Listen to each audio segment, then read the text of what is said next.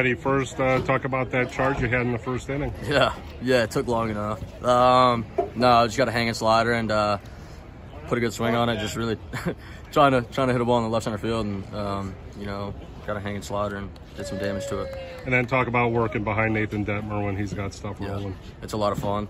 And that sinker was disgusting tonight. I was throwing a bowling ball up there. You know, they were just pounding it straight into the ground. So, I mean, that's a lot of fun to watch him, you know, do his thing out there.